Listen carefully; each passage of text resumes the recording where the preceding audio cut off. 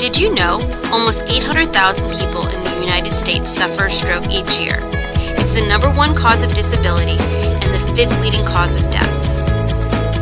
It's for this very reason that it's critical to take the time to learn the signs and symptoms of stroke during May, which is National Stroke Awareness Month. With stroke, the onset of symptoms is sudden and unpredictable, just like a heart attack. Aggravating this problem even more, patients suffering from a stroke cannot voice their symptoms, letting valuable time go by and causing a delay in treatment. In fact, the time that lapses from the onset of symptoms to the treatment of stroke is a huge factor in determining how significant its effects will be. Which is why it's important, if you think someone may be having a stroke, remember to act fast and call 911 if you have new symptoms or see someone else having them.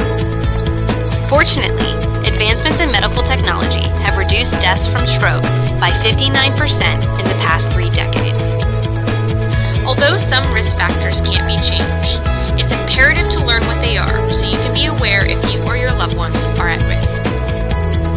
Organized Neurosurgery and AvaMed hope you can join the conversation online by using the hashtag #StrokeMonth. For more information on the prevention and treatment of stroke, visit Neurosurgery blog or AvaMed's life-changing innovation website.